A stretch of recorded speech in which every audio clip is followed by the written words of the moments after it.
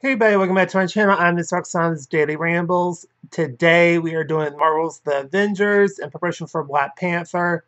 I've done all the movies after that, so for The Incredible Hulk, because I don't have that movie, I don't have access to it.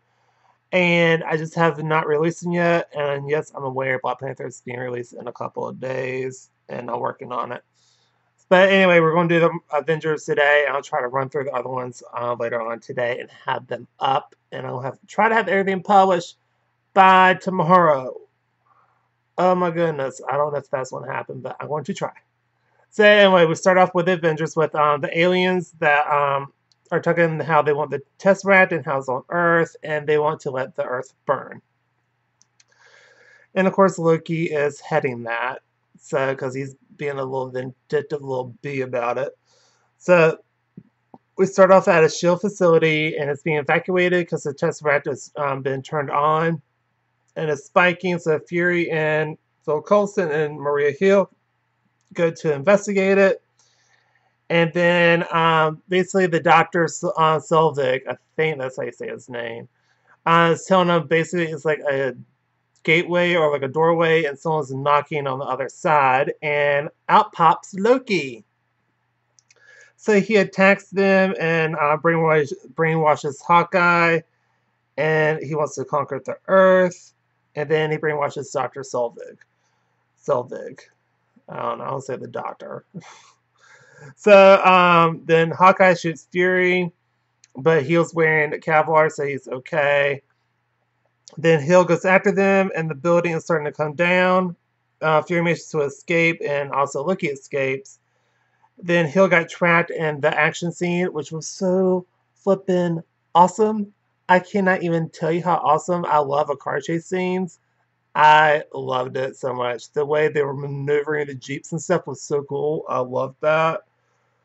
Anyway, so Hill got trapped, but they managed to also escape. Then Loki shoots down Fury's helicopter. And then we get a call from Black Widow as she gets interrogated by some Russians. Then the Russians get a phone call, and Miss Coulson calls her in, and the funny thing is, like, the guy is giving her all the information, and she kind of calls him out on it.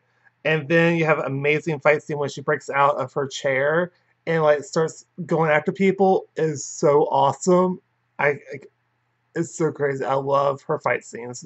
Like Scarlett Johansson does an amazing job, or her stunt double, whoever's doing it, is amazing. And so then they tell her to go get the big guy, and that's Banner. And so basically, Black Widow hired this little girl to get Banner to go meet her outside of town. And at first, they talk. Then it gets kind of violent a little bit, but the green guy doesn't show yet. So, but he does agree to come in. Then Fury talks to the council, and then we cut to Captain America is training, and he's got a little bit of PTSD because he still remembers what happened to him, but there's really nothing he can do about it because he's like 70 years into the future. And so Fury wants to recruit him, and Captain America said that because Fury briefs him it's about the Tesseract, and he says, Captain America said you should let that in the ocean. And then we cut to where Iron Man is using clean energy test, and that once he turned it on, it's lighting up the entire Stark Tower, which is actually pretty cool. Then Coulson interrupts him and Pepper, and so he recruits him, and there's an L&D mention. So they were thinking about L&Ds years for the shows, for the Marvel and Agents of S.H.I.E.L.D. was even thought of, which is so crazy. And then we cut to Coulson and Rogers talk, and basically Coulson's a little bit fangirling. He's like, I am such a big fan. Oh my god. That type of thing, which is kind of funny. And then Loki talks to the aliens, and then we see Captain America at the base and talks to Black Widow. And then he runs into also Banner, and he tries to be really respectful of Banner and not try to be rude or anything. And I also like how he sees the good in everybody. I think that's really neat. And then we cut to where the base is a helicarrier, and they all take off. And then Captain America gets very tense because he made a bit earlier. It's like, you can't show me nothing I haven't seen before. And Fury's like, I bet you $10. So he literally gets him $10. And then we cut to where Banner is running algorithms on how to track the Tesseract because it's emitting gamma waves, and that's why they brought him on in the first place, because he knows all about the gamma rays, because that's how it turned into the Hulk. And then we cut to Loki's group is working, and they found the next target. Then Coulson asked Captain America to sign some cards that he collected, some old vintage Captain America cards. And then we cut to where Loki is in Germany and takes a guy's eye, and then Banner uses it to open a vault. And so then Loki goes on a frightening spree, like scaring everyone, trying to make everyone bow to him. And this old man's like, I am not doing that. And then Captain America drops in and stops him, and then they fight. Then Iron Man comes in and hacks in the Quinjet PA system and plays an awesome song. And then Loki decides to surrender, which was, and then Iron Man and Captain America talk and about how easy that was. And then they hear thunder, and you have Loki getting nervous, and they ask, like, are you afraid of a little bit of thunder? He's like, no, I'm afraid what's after that. Then Thor jumps in and takes Loki, and they pop off and go bye-bye. And then Captain America and Iron Man follow them, and then Thor and Loki talk, and he's pissed. Thor is really pissed. And then Iron Man attacks Thor, and then mocks him, and then they fight. Then Captain America breaks it up, and then they manage to put Loki in jail, which was also weird because Loki could escape, but he didn't. Anyway. And then Fury threatens him, and because basically put him into this jail that's like a circular jail, and he says, like, one toe out of line, I'll drop you and see if you can make through that. Then Loki taunts him, and then the team talks, and basically Iron Man and Banner get along, and then Captain America and Iron Man argue. And that's because Iron Man wants answers, but he says, like, you should trust stuff. And so they argue some more. And then Iron Man and Banner are working on stuff, and they get really chummy. They really do get along. So then Captain America does get his own doubts, so he does his own investigating, because Stark planted a virus in the system that will let him have all the information. And then you have Loki's people transporting stuff. Then you have Thor and Coulson talk. And then we have Black Widow talks to Loki and plays him and basically gave her his plan, which is Banner. They're trying to piss off Banner so he'll turn into the Hulk and go cray-cray on everybody. And then the team fuss out Fury because they find out what they use the Tesseract for. He wanted to make it about clean energy. That's why he was giving the Avengers and telling them about that. But he's also trying to use them for weapons and stuff that was used in Captain America's movie. And then the team starts to bicker. And then basically Banner, they kind of regret Banner coming to the carrier. And then he has a scepter and pointing at Stark Tower. Then basically Banner goes batshit crazy and turns into the Hulk. And he blew up the engine. And then we have Captain Banner, Hawkeye. Hawkeye is coming aboard. I don't know. I'm tired today. So Banner is coming to the carrier, and then the sectors at Stark Tower. That's when they're setting up. No, the Tesseract is at Stark Tower to generate the field and let the aliens come in and invade the planet. And then so Banner blew up the engine. Then Hawkeye.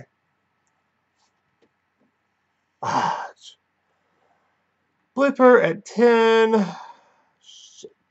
Okay, Hawkeye is coming to the carrier, and he blew up the engine. And so the sector's going off a weird vibe that's making Banner pissed off and turns into the Hulk and goes Hulk on everyone on the carrier. So then Captain America and Iron Man are working on the repairs, and then basically Black Widow runs for it, and then Hulk, then Hulk versus Thor, then you have people attacking the bridge, and then you have Banner after the jet that is firing on him to basically lead him away from the engine room. Then you have Hawkeye. I mean, then you have Then you have Banner go flying. Then Iron Man clears the debris. Then Hawkeye shuts down the engine, but Iron Man restarts it. Then Thor gets trapped into prison. Then you have Black Widow versus Hawkeye. Then we cut to where Loki drops Thor into his prison. Then runs into Coulson. So Loki stabs him with the Loki stabs Coulson with the scepter, and then Coulson gives a little bit of a speech, but shoots him with this other gun, like a huge gun, and then before he dies, then we had then it's Black Widow versus Hawkeye, and she finally like knocks his head in. That seems to help out, knock out the alien stuff, brainwashing. And then we have Thor escapes the prison by bouncing around the prison and with his hammer and magically breaks through before it hits the ground. And then Loki finishes off Coulson. And then we cut to where Iron Man and Captain America stabilize the carrier. Then Coulson officially dies with Fury trying to get evac team to him. That doesn't really work. So Fury tells the team, and then Banner is okay, but he got when he fell into the ground, he was naked. So the old security guard gave him his clothes. And then Hawkeye talks to Black Widow. And then he's starting to freak out because he's starting to remember what he did. And then we have Captain America talk some more and about the location to start figure out where Loki is, and it's at his tower because Loki's a douchebag. And Stark is kind of a douchebag, so he kind of like, where would I want to put on a big show? I would want to mock my enemies, so naturally I would do it at Stark Tower.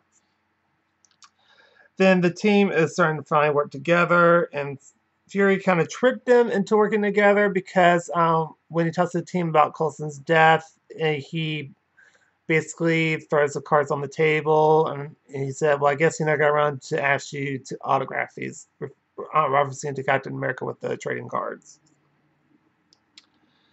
And then we cut to where Stark confronts Loki. Then Loki tries to brainwash him, but it doesn't work because of the metal piece in him. And then we cut to where Loki throws him out the window, but he has a suit, suits him up, and he's fine. And then the device goes off, and the Chitauri comes through. Then it's Loki versus Thor. Then we cut to where they crash, and the big ass alien comes through. It's like huge as hell, and I don't know it's just big and reptilian, like it's ooh. And then we cut to where Thor tries to reason with Loki, but it doesn't work, and he stabs him and escapes. Loki stabs Thor and escapes. And then you have this basically destruction everywhere, and the Avengers are evacuating people, and Captain talks to the police. At first, they're not having it. Then he takes down an alien that tried to attack them. Then he's like, okay, let's follow his plan. Let's do that. And then Banner finally comes in, and then Banner turns into the Hulk and KOs the big alien super easy. He just went boom! What? And then Captain does more strategizing, and then Coulson is calling Fury. And then we cut to where the Black Widow steals a Chitauri ride. Then the army comes in and helps out. Then the council wants to send a nuclear strike. And he's and Fury's like, don't do that. Don't be a dummy. I got my people working on it. Then we cut to Hulk versus Loki, and basically throws him around like a rag doll, which is hysterical. And then the doctor tells Black Widow to use the scepter to cut the feed, but the council sends the strike anyway. Fury tried to block it, but they did like a double thing where basically they had like two identical jets. One had the missile, one didn't. He took out one of them, but he took out the wrong one. But Stark takes the nuke to the portal and calls pots, but doesn't pick up. And so he goes into the vortex and then launches the missile at the Chitauri army and blows them up. And then Black Widow goes to the portal, but Iron Man escapes just in time. Then Hulk catches him, and he's unconscious, but he scares him awake. And then we cut to Mike Peterson on the Aftermath. It's just Mike Peterson on the news, which was so cool. So they're already thinking about Agents of S.H.I.E.L.D.